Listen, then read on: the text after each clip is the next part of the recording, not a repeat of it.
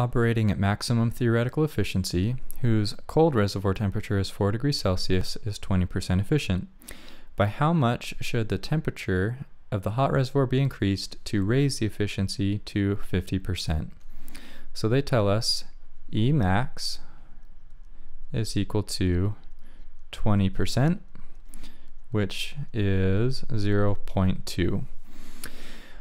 Okay, so it's running at this Emax, and they say Tc in this case is 4 degrees Celsius. 4 degrees Celsius, so putting that into Kelvin plus 273 is 277 Kelvin. Alright, then we don't know what our initial TH is, so let's use Emax is equal to 1 minus Tc over Th. And now let's solve for what Th is to figure out what our initial Th is in this case. So we will subtract 1 from both sides. So now we get Emax minus 1 is equal to a negative Tc over Th. Now we'll multiply both sides of the equation by Th. So now we have Th times Emax minus 1 is equal to a negative Tc. And then divide by Emax minus 1.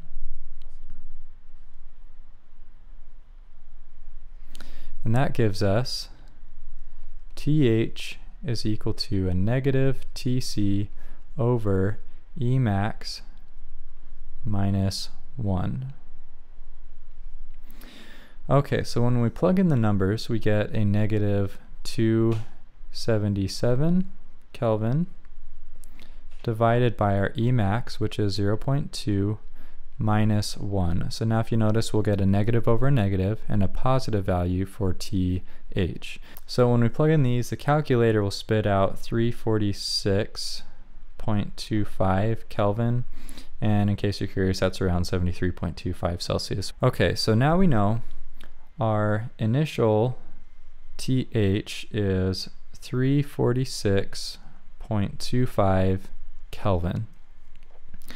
Now we're going to use the same equation right here, TH, only now we're going to increase our Emax to 0.5 and solve for what our new TH will be.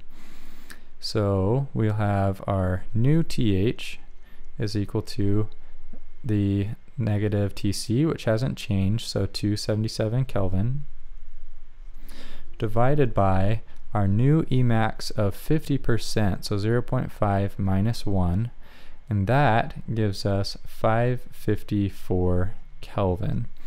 But they want to know how much we need to increase 346 by to get this new 50% efficiency.